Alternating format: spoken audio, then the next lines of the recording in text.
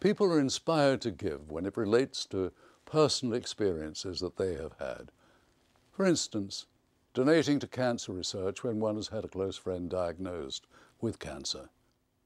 In our next story, you will see how deeply one giver was touched by an experience close to their heart.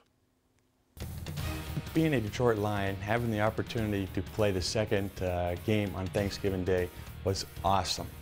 In 1991, in his third season with the Lions, Utley was living out his dream as an NFL player. He was on a path for greatness and maybe someday even the Football Hall of Fame. But then on November the 17th, in just an instant, something would happen that would change his life forever. It happened to be the first play of the fourth quarter.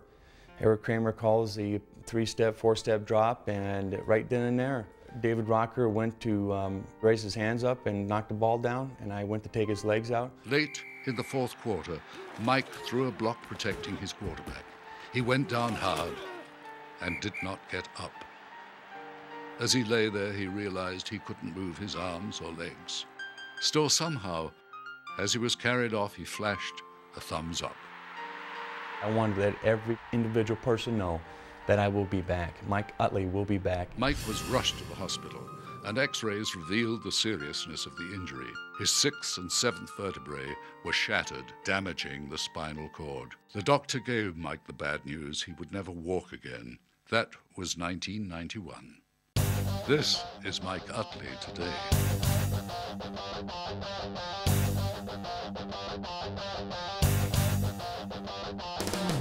You know what? I have never quit. That's the bottom line. Rehabilitation started from the day I came out of my second surgery. Approximately about a year afterwards, things slowly started coming together. I started regaining function back in my hands, my fingers, my forearms, and my left tricep.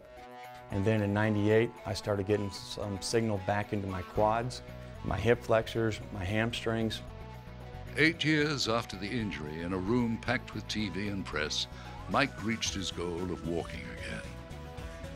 It was a victory. It was a small victory of where I want to be. Now, some of us might think that rebuilding his body after such a serious injury is a difficult enough challenge, but Mike was reaching for even higher achievements. We started the Mike Utley Foundation, finding a cure for paralysis. Research is number one. Number two is education. Third one is rehabilitation. Today, the Mike Utley Foundation has raised millions of dollars for spinal cord research and has helped countless people deal with spinal cord injuries. Seeing the determination of Mike Utley, it's easy to believe that someday he will make that walk. Thanksgiving Day for me, even today, even though I'm a paralyzed guy, that I'm thankful for what I have, not for what I do not have. I have great family, great friends, and a great national exposure of support for not only for Mike Utley, but the Mike Utley Foundation. Bottom line is we're going to make a difference.